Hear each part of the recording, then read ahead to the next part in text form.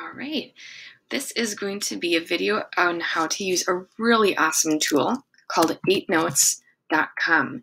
Now, I want you to know this is something I want you to consider as extra to your classwork. That means I want you to make sure that you finish your assigned activities in Seesaw and your ribbon tests, things like that, before you come over to 8notes.com. This is something I'm using as an extra resource for those of you who are looking for more music. I think that's a lot of you. So this is a great place to go and browse and look for some new things to explore. You can listen to music here, and it has music for a whole bunch of different instruments. So let's hop to it. It's also free to do a lot of things on here. So here we are. This is the home page just when you type in 8notes.com, and it takes you to this page right here. You can search for music a whole bunch of different ways, and I'm going to show you some of the main ways that I usually go looking for music here. I want you to notice this. Up at the top, you can go hunting for specific instruments. This list right here is not all of them. You can hunt by style.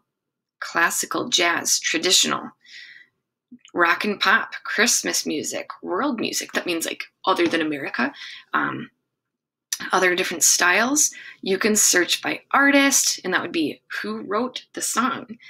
There's other resources too, like a tuner for some instruments, a metronome, piano chord chart, other things like that. Okay, so I don't want to go there. I want to come back here. Okay. So a lot of things you can do. You'll notice down here, free sheet music and lessons. We're going to be checking out the free sheet music today. There is music for piano, guitar, all of our string orchestra instruments. We've got violin here, viola, cello, double bass is often a little bit lower on the list down here. It's just not as common. And I think they're going by highness and lowness of instrument too. You'll notice there's also music here for recorder, and if you are a fifth grader playing a band instrument, you can look for new music here for your band instrument as well. All right, I'm going to use violin and bass, just show a few different things. I tap on the instrument I'm looking for, and again, there's all these different categories that I can tap on, different styles. For you guys, I think the best way to go hunting for some new music will be going by level, and that's what these colors are. Green is going to be the easiest level. That's beginners. If you're a fourth grader, you'll probably be able to play a lot of these songs. I'd encourage fourth graders to stay mainly in this green level until you have run out of songs that you are loving, and then you'll probably be ready to jump over to the yellow level. If you're a fifth grader, you could start in that green level and see if there's songs that you like, that you are looking for. Fifth graders will have more musical knowledge and be able to handle more of these yellow level songs, the easy violin. Now, the intermediate violin, this is oftentimes like middle school type levels. So until you have really gotten a good handle of these end of the year fifth grade ideas, I'd say maybe wait, or unless you've got somebody else to help you out and give you some pointers and some extra help. Intermediate level music is going to be probably wait on it for a little while. All right, advanced violin. This tends to be almost like high school level. So again, I'd say wait on it until you know, like if you looked at a song here and you go, oh my gosh, I don't even know what to do. It's all right. Keep with one of these first levels. Beginner, green, yellow, easy, or orange, intermediate. So let's explore. Beginner violin. When you tap on that, I want you to notice you can again be looking at these different categories. You can search by just looking on this list to browse and stuff. Looking across, you can see who the artist is. That is, who wrote it. The title. What's the song actually called? Popularity.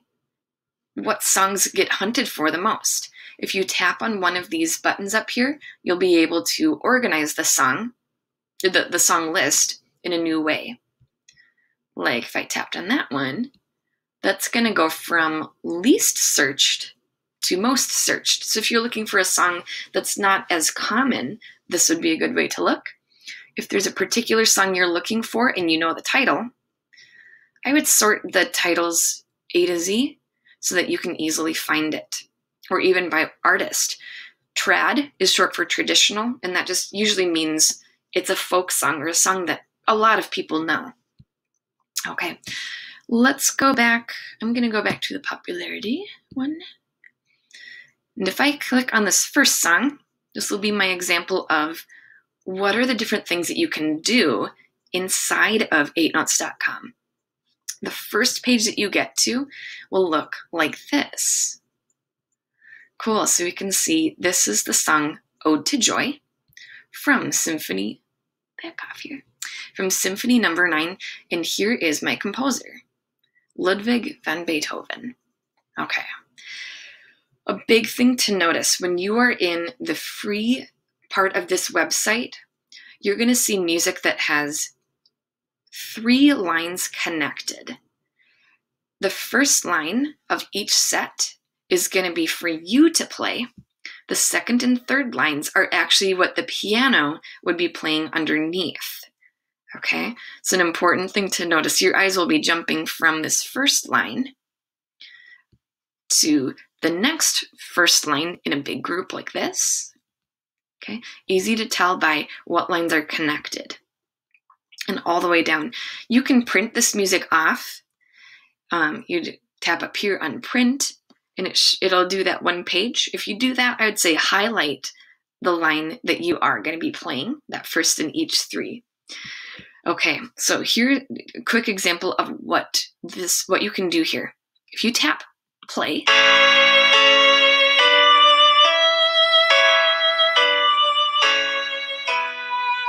can tell what measure it's in. You can hear the piano underneath.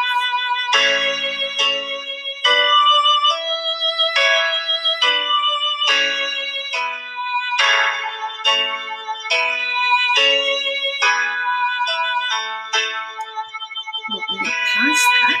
I'm going to go on up here. I could keep on going.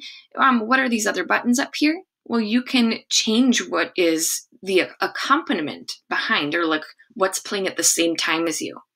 It seems like in the free version, you can't just have only the violin or viola or cello or bass playing on its own. You'll always have the extra part coming along. So here are your choices. You could have piano. You could have a whole full orchestra, a band playing behind you. You could have a slow piano accompaniment that slows it down a little bit. Metronome. This is a tool that keeps a steady beat for you while you're playing. And again, you can also change the speed by dragging this button. A lower number means fewer beats per minute, or slower. Okay. A faster number means you are going to have more beats per minute, and that's faster. Okay, we've talked about the buttons that are here. If you click on this button, it'll take your music to as big as you can get on your screen, which is great. That's really helpful. You can change the tempo right here. Tempo is the speed or the heartbeat of the song. So again, you can speed it up.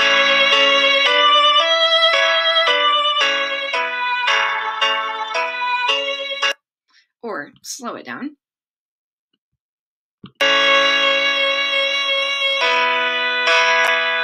That's really slow. That sounds too slow. Okay. But a good example of what you can see. Take a look right here. Last thing to notice is that on any given day in the free version, you actually have 3 songs that you could play. So right here it says 1 free play left today, because I've been looking at a few. If you wanted to do unlimited plays, you can subscribe to 8notes.com. It's $20 per year. It's actually like $1.66 per month. This is a really great tool, and so if you plan on using this a lot, this is something to ask your parents about. It lets you download the music and do some extra things with it too. And again, to separate out having just the music for your instrument. Okay, a quick note to bass players. A lot of times there is not a ton of bass music on a website like this. They only have 93 songs here. So I want you to notice that you can, like basses and cellos, read music in the same clef. So if you play bass and you're looking for something that doesn't show up in the bass list, you can actually check for music underneath cello. And a lot of these songs you'll be able to play them. Okay. Cool. Yep, there's like hundreds of songs for cello, and there were less than 100 for bass. So just so you know, that's something you can do. Thanks for tuning in. I hope you have a really great time exploring using this tool.